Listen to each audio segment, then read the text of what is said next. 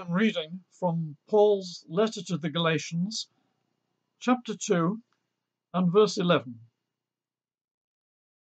So we'll start at verse 11 and we'll read in to the first verse or two in chapter 3.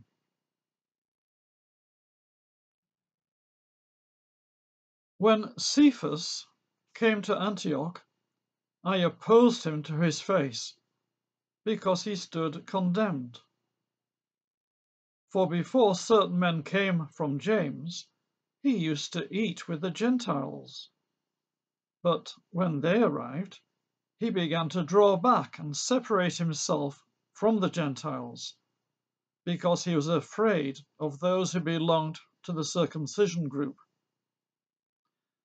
The other Jews joined him in his hypocrisy, so that by their hypocrisy even Barnabas was led astray. When I saw they were not acting in line with the truth of the gospel, I said to Cephas in front of them all, "You are a Jew, yet you live like a Gentile and not as a Jew.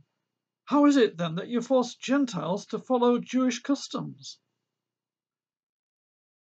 We who are Jews by birth and not sinful Gentiles know that a person is not justified by the works of the law, but by faith in Jesus Christ.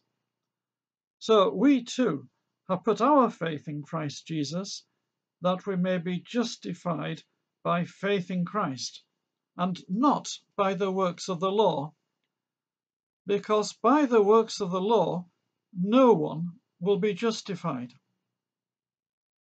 But if in seeking to be justified in Christ, we Jews find ourselves also among the sinners, doesn't that mean that Christ promotes sin?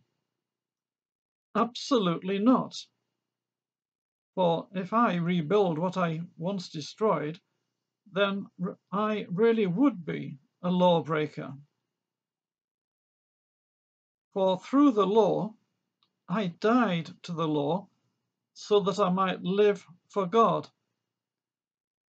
I have been crucified with Christ, and I no longer live, but Christ lives in me.